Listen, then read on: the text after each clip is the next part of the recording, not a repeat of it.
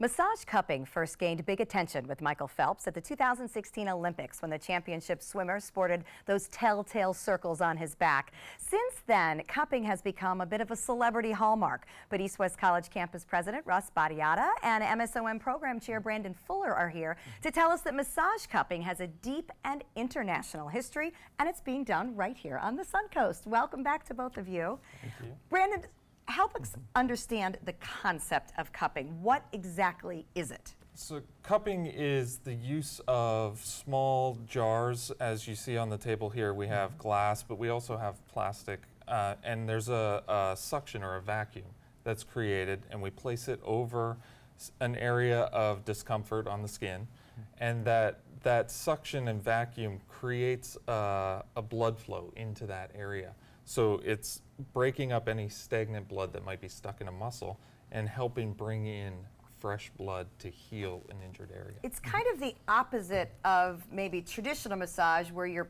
pushing an area to move the blood. Right. So how does this kind of inversely do the same thing? This part's kind of cool.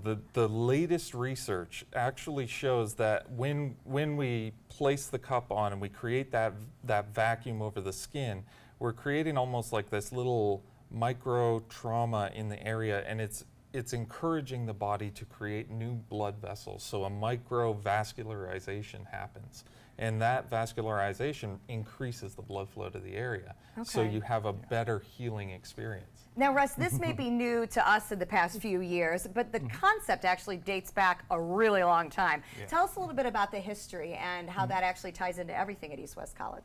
Well, you know, this is a practice that dates back to the 1500s, and they used to use hollowed out animal horns and their suction properties over infected tissues to remove the tissue. And so then they progressed to using bamboo shoots to certain areas of the body, and they found a therapeutic and healing element to it.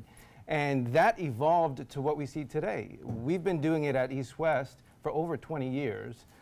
It was made popular in 2016 with the Olympics. Right. And he spoke about the microvascularizations and all of those bruises or spots that you see on people's backs, and kind of find it cool when you go to the beach. But there are natural healing properties associated with it. And when you combine it with an acupuncture treatment, you get even more healing out of it. So, okay, now with the marks that it does leave, obviously because of the suction, I'm not going to lie, it looks like it hurts. So Joey has volunteered to find out if it really does.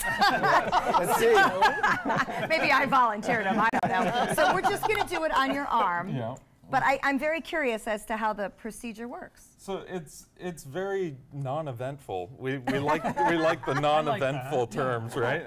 So all we do, I brought a pumped suction cup. We just place it over an area, and we give it a couple of pumps. Oh, your skin is bubbling and right it, and it creates that vacuum, right? All right. How's that feel? I was for going you? to say, what do you feel? It really doesn't hurt, no. Right, and so what we can do is we can remove this, and it stays on there. It won't move. Oh, wow. Now, how long, for treatment purposes, do you leave a cup in place? Between 5 and 10 minutes. Okay, so if I were, say, working on my upper back or my back on my shoulders, I would lay down, and then you would place how many cups on, typically?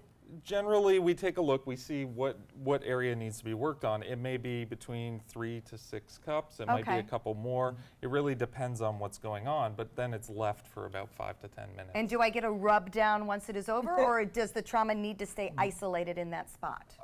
In general, at the college, we always tend to end it off with a nice little massage, and we put a nice little healing liniment on there. Yeah. Is that part of today? I mean, you can see that it's, you know, you can see the skin goes up. I know it does look like it hurts, but it really doesn't hurt. It doesn't hurt. It doesn't. And then I see it, you know, a little discoloration beginning. We're actually secretly hoping he gets a really big circle. I can tell you that I will. Is that simply the blood flow that is causing that? It's like when you create that suction effect. It has that kind of micro trauma effect, creating a bruise. So it's like it's almost like if you bumped your arm and you go, oh, it's no big deal, and you get a tiny little bruise. There's a little bit of a micro trauma in there. That's very interesting how quickly it happens. I mean, that was only probably about a minute and a half, and we were already seeing that. So, Brandon, tell us at East West, you are not only performing this so that people can come and get the treatment, but you're also training teachers. And Russ, is that correct? Yeah, we're training students to learn this practice along with many other methodologies to become acupuncture physicians, and to where they can actually do cupping on their patients. And it's very easy to enroll.